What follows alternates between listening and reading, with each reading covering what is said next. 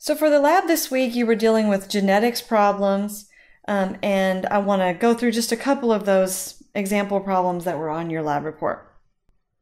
So the first one, we're dealing with two different phenotypes, yellow phenotype and blue phenotype. And the dominant phenotype is yellow, so it's represented by the capital letter, and the recessive one is blue.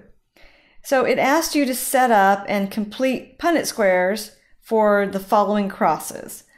So the first cross they're asking you to complete is a homozygous dominant crossed with a heterozygous individual. So let's work that out. So we're going to have, this is a one trait cross. So we'll have a 4-box Punnett square, and we'll put this parent here. So there's the gametes that that parent can generate. We'll put the other parent here. That parent can generate these two gametes. Because remember, a gamete is only half of the genetic material. So then we just fill in our Punnett square.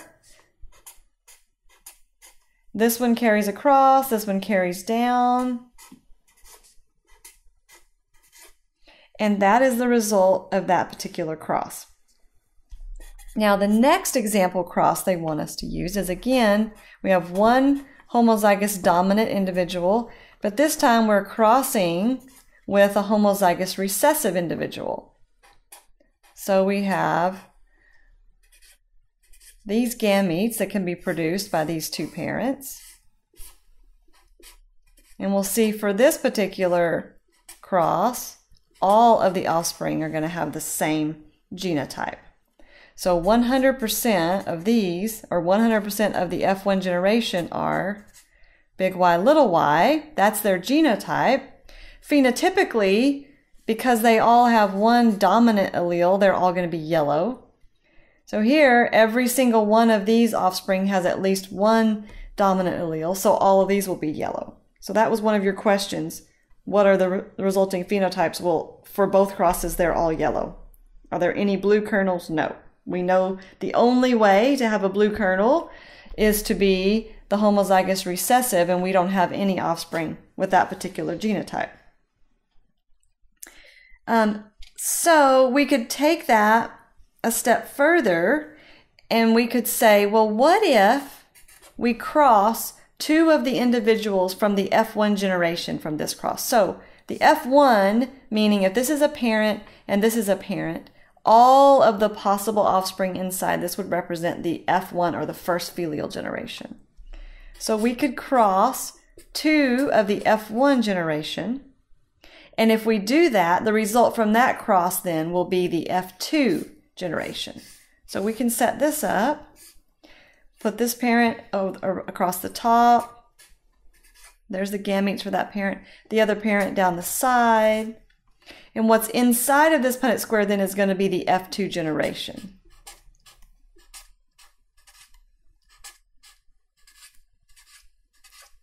So the F2 generation, the genotypes are 1 big Y, to 2 big Y, little y, to 1 little y. That's the genotypic ratio. Now the phenotypic ratio is only interested in how many are yellow, how many are blue. So 3 out of the 4 have at least one dominant allele, therefore they're yellow. Only 1 out of the 4, or 25%, are going to be blue. Okay, let's move on. And as we move along, there is another problem in which you have to identify the gametes that are possible for certain individuals. And so I want to make sure this would be for a dihybrid cross, or something with two traits. So let's make sure that we can do that. So the first individual is big Y, big S, little s. So Y still stands for yellow. Big S and little s stand for either smooth or wrinkled, with smooth being dominant to wrinkled.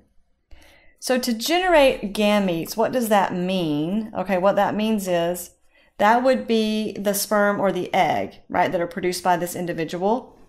And we have to half or cut in half the genetic material in order to produce a gamete. So we're going to have half as many letters or half as much genetic material in our gametes. Well, how do we figure out what would we get with a two-trait cross? You can use a method called foiling, where F stands for first. You take the first two letters, or the first two alleles. Outer, you take the outer two letters, or the outer two alleles. And then inner, you take the inner two alleles, and then last. So in other words, the first with the first, so that makes YS. The outer would be the outer here and the outer here, so big Y, little s. Then the inner, this would be big Y, big S, those are the inner two. And then the last two for each trait, so big Y, little s. So that's how you would determine the gametes for a two-trait cross. Okay. Let's move along and do a couple more problems. The one other problem that I want to work for you is this one. It says, in peas, green pods are dominant over yellow pods. So now we're going to talk about pods. So G stands for green pods, whereas little g stands for yellow pods. So green's dominant over yellow. Our problem is, if a homozygous dominant plant is crossed with a homozygous recessive plant, what will be the phenotype of the F1 generation? So homozygous dominant has two of the dominant alleles. Homozygous recessive has two of the recessive alleles. And we would like to know what the phenotype is of the F1 generation. Okay. Well, you can probably determine that without even doing a Punnett square, because you see the only alleles this parent has to offer is big G. The only alleles for gametes this parent has to offer is little g. But we can still do that Punnett square. We have big G for one parent, little g. So 100% of the F1 generation are big G, little g. So what color are they? They phenotypically, they all have green pods. Now the next question asks, well, what if you cross two of these from the F1 generation? What will the phenotype of the offspring be? So in this case, we're taking the F1 individual. So we're saying G, big G, little g crossed with big G, little g. Let's set that up. One parent, okay.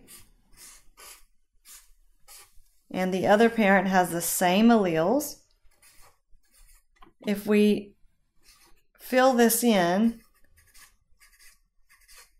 then we end up with, for the genotypic ratio, we end up with 1 of the homozygous dominants to 2 of the heterozygotes to 1 of the homozygous recessive. That's our genotypic ratio. Our phenotypic ratio is what they're asking us. Again, is all three of these have the green or the dominant phenotype to 1 that has the recessive phenotype. Okay, lastly, I want to go over a problem about bacterial shape. This is a two-trait cross.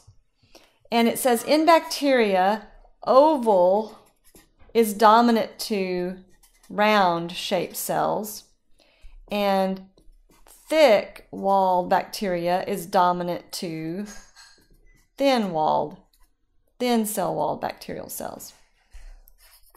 So our problem says we're going to cross a heterozygous oval thick cell-walled bacteria. So heterozygous means one of each. So big O, big T, little t. We're going to cross that with a thin-walled round bacteria. The only way to be round is to have 2 recessive copies, and the only way to be thin-walled is to have 2 recessive copies. So step 1, we need to figure out the gametes of this parent. We're going to do that with the FOIL method. So the first gamete is big O, big T. The second gamete is big O, little t. The third gamete is little o, big T. And the final gamete is little o, little t. On the other parent, okay, I want to point something out to you. Normally, when you have 2 traits, you're going to have a 16 square Punnett square, right? Because each parent can produce 4 gametes. And when you use all 4 times 4, you're going to get 16 possible offspring. But with this parent, no matter when we do our foiling method, every way we do it, we're always just going to get little o, little t, because that's the only alleles that parent has to offer. So we can put little o, little t for the gamete, and we don't have to worry about the rest of the Punnett square. We don't have to repeat that all 4 times, because it's just going to be the same ratio repeated 4 times. So we'll fill in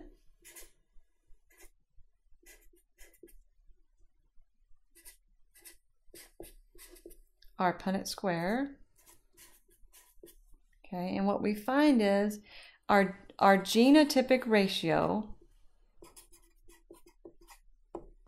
okay, we have 4 completely genotypically different offspring, right? We have 1, 2, 1, 2, 1, 2, 1. Now our phenotypic ratio is where we are going to combine them based on traits.